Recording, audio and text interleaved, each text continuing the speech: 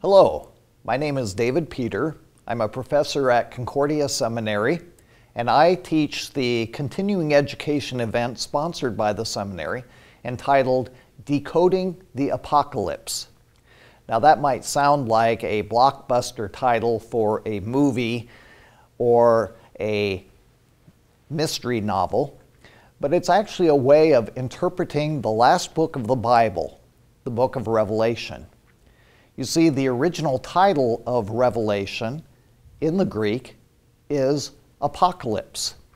And the way to understand and interpret that book is to look at its coded language, the ways in which it uses symbolism to communicate truth.